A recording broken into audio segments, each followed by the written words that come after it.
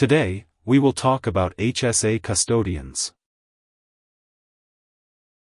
An HSA custodian is any bank, credit union, insurance company, brokerage, or other IRS-approved financial institution that offers health savings accounts.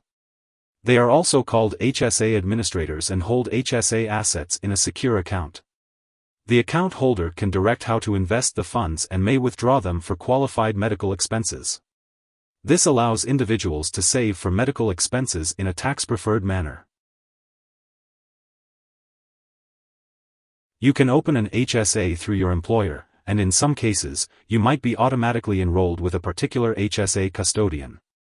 Opening an HSA on your own also allows you to choose the custodian, which is important as it can impact your HSA balance over time. It's essential to minimize fees and maximize returns by choosing the right custodian for your HSA. HSA custodians make it possible for individuals to contribute to an HSA and withdraw funds as needed to pay medical bills.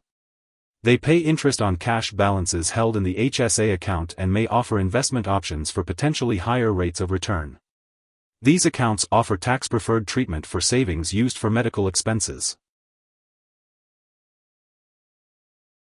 HSA's custodians charge fees for their services, including annual administrative fees, custodial fees, and fees for issuing additional debit cards or account maintenance.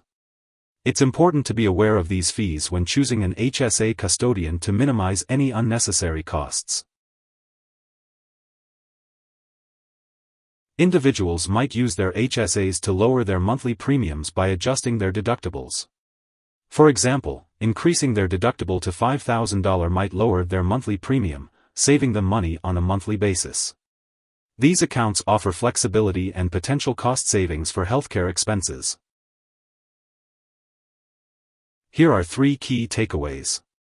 1. An HSA custodian includes banks, credit unions, insurance companies, and brokerages that offer HSAs, providing tax-preferred treatment for medical expenses. 2. HSA custodians allow individuals to contribute, withdraw, and invest funds for medical expenses, providing flexibility and potential cost savings. 3. HSAs were established by the Medicare Prescription Drug, Improvement, and Modernization Act of 2003, aimed at individuals with high-deductible health plans, HDHP.